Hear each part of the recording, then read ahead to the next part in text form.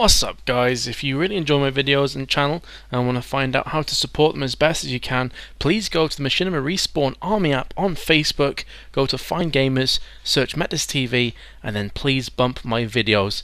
Thanks a lot guys, really appreciate it.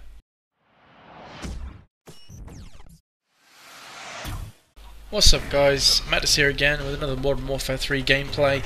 It's not really going to be commentary as such because as usual I'm a firm believer that you can see basically what's going on, so I don't need to be walking you through what I'm doing. The basics are this is the MP7 silenced, I'm on village domination, and the rest is kind of obvious, you can just see what's going on. The reason I'm making this video actually is pretty simple. I am going back to England. For about 2 or 3 months, that's the plan. Basically, the immigration process in Finland is extremely excruciatingly slow, so I pretty much have nothing that I can do. I need to go back to England. I am an EU citizen, so I was allowed to stay here for like 6 months, but I don't want to ruin any chances of being able to move over here full time. So back to England for Christmas and until about February or so. Now there is a downside to that. There's also a downside to my aim because it's fucking awful. But yeah, I haven't played the game for about 5 days until this game, so you're gonna see me gradually over time losing some of that rust and crappiness. And I think I've finished this one quite decent. I start really bad, as you can see at the moment, but I do finish quite strong. But yeah, back to the point that I was trying to make before. The downside is that I could very well be without a PC capable of recording and rendering videos for quite some time. Now, I know that's going to be a disappointment to some of you, and it's a disappointment for me as well because I love making videos.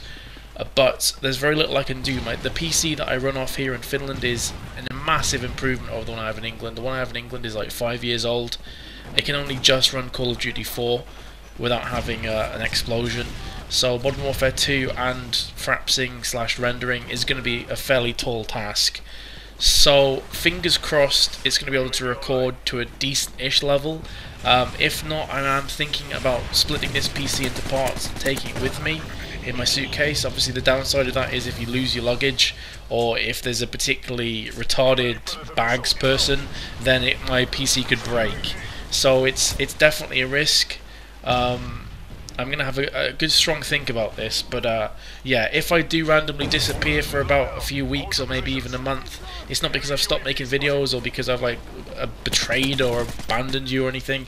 It's just purely down to the fact I don't have a PC capable of making videos anymore. So fingers crossed.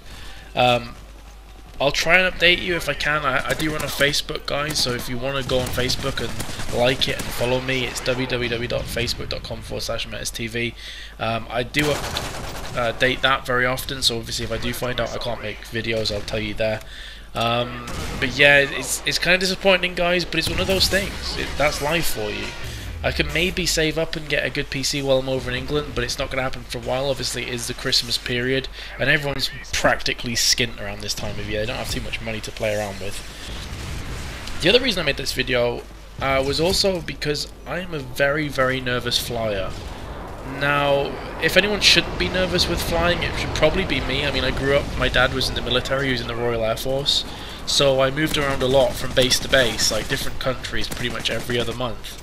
So I flew by the time I was 15, I don't even know how many times, like probably 50 to 100 flights, easily.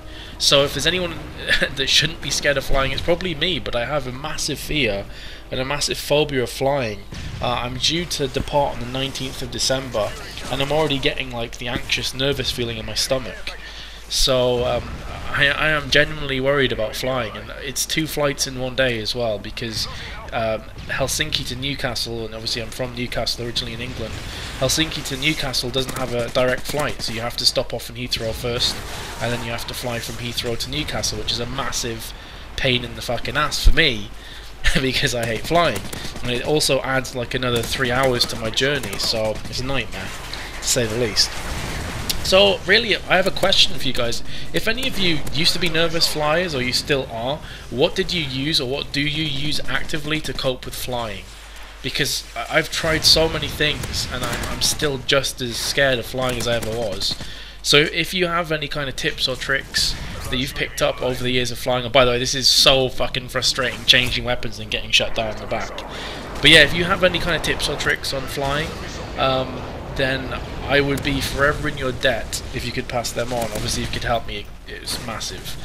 Obviously, moving between Finland and England a lot is horrible if you're scared of flying, because I'm practically, you know, every few months I have to fly, and it does become a real problem for me. I won't lie, I'm very, very scared of flying.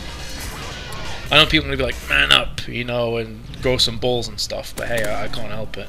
I'm not scared of anything else in the world apart from flying. Like, not spiders or sharks or snakes, no problems, but you give me a fucking plane, a big metallic phallus-like object that can somehow fly like 40,000 feet in the air. I don't know if it's still at 40,000 feet, but you know, whatever the top altitude is, and I'm just like, how the fuck can that stay in the air? How can that stay in the air? So, yeah. Another point to make as well, guys, I know a lot of you have been wondering whether Justine and like Amnesia stuff has gone. Basically, Justine is going to be a real bitch to record, because you can't save that game. Maybe there's a tip or trick that I'm missing, but there is no save option. And it even says at the very beginning that if you die you have to restart. There is no kind of like resurrection at a previous door, or there is no like save points. It's if you die you have to start from the beginning again. I don't mind that so much, but obviously when I'm rendering and recording and such, it takes a whole lot of memory and a whole lot of room on my hard disk. So if I record for say 3 hours in a row, it's gonna basically max out my hard disk if it's empty. It's a real pain in the ass. So I'm not sure if I'm going to be able to actually record Justine from start till finish in one go without needing to come out, render, delete the kind of files that I'd used to render, then start again. And can I really be asked to be halfway through a game, then play the first half again to render? Not really. So I'm going to have a look into that again. It's not going to happen until probably late December, early January if I'm lucky. But yeah, that's just a quick answer to a question a lot of you have been asking me. Again, it's flattering that you guys really want me to play Amnesia and watch it and you enjoy it, that's great. But obviously it's quite frustrating, because I'm in a situation at the moment where I can't really commit to anything like that. You know, I've got 4 days until I go back to England. It takes probably half a day to upload one video of say 10 to 15 minutes. So it's quite difficult, guys. Anyone that's made videos like more than 10 minutes will understand where I'm coming from in that. So yeah, that's something else to watch out for. I do plan on releasing Justine one day though. It's gonna happen. You know, it is gonna happen, and the League of Legends commentary that I promised you is gonna happen. It's just that there's so much stuff to do and there's so little time to do it, and you know, I have other things as well that I have to do apart from making videos, guys, so I hope you understand.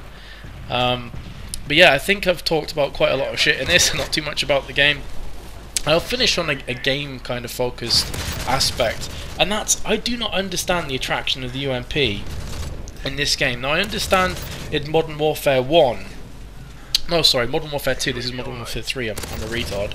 I understand the attraction in Modern Warfare 2 because the gun had very little kind of recoil. I know it doesn't have too much recoil in this game either, but it was also very powerful in Modern Warfare 2. I liked the gun in Modern Warfare 2, but in this game it just seems like a bit meh.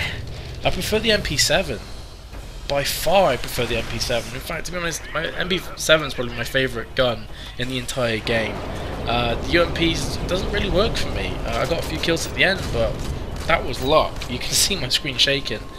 But yeah, that's going to pretty much conclude this commentary. 39 kills, 10 assists, 8 deaths, nothing special, but just something I wanted to slap in the background while I was talking to you. And as I say, guys, fingers crossed that I will be able to continue making videos soon. If not, I'll update on my Facebook. And if I don't see you before Christmas, guys, have a great day with your family and loved ones. You know, it's a brilliant time of year, probably my favourite time of the year. So hopefully you'll have a really good one, and hopefully, fingers crossed, I don't have a horrific plane crash.